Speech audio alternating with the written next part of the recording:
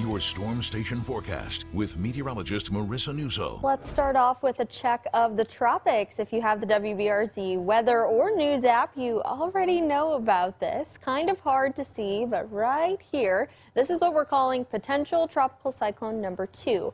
Kind of hard to see because it doesn't have a perfect circulation just yet, and that's why it's potential tropical cyclone. They have to go ahead and name it because it's about to impact some areas here, the Windward Islands, the northern part of Venezuela, and they need to start issuing tropical storm warnings for those areas, so they have to give it some kind of name. It will likely organize either later today or early tomorrow into a tropical storm and then move through the southern Caribbean.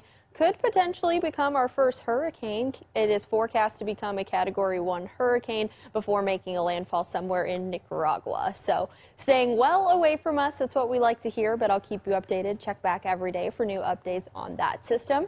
In addition to that, we've got a couple of other things going on. This one, it formed in a very similar location to where the potential tropical cyclone is. It's likely going to stay in the Caribbean with a low chance of developing, only 20% for now.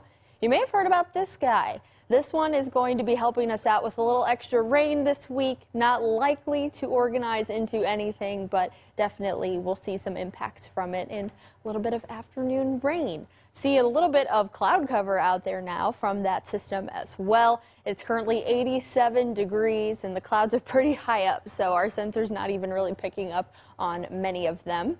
Lots of folks dealing with rain already. Ascension Parish. Now we're starting to see the thunder creeping in on Denham Springs. Hammond dealing with some rain right now as well.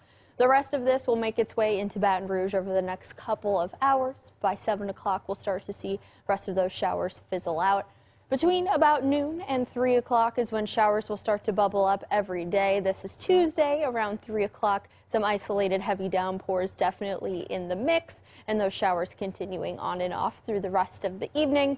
This time of year, showers and storms really live and die by the power of the sun. So even with a little help from a tropical low just to our south, we do still need the daylight to get those showers up and running. And then as the sun goes down, everything fizzles out.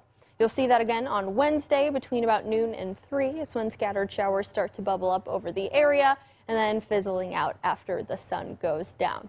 Rainfall totals coming in between about 1 and 3 inches with higher amounts a little closer to the coast. Isolated higher amounts, absolutely a possibility. We saw some folks yesterday get 3 inches with just one storm, so that's something we'll be keeping a very close eye on. You do have a chance to catch a shower every single day this week, so stay connected to the storm station.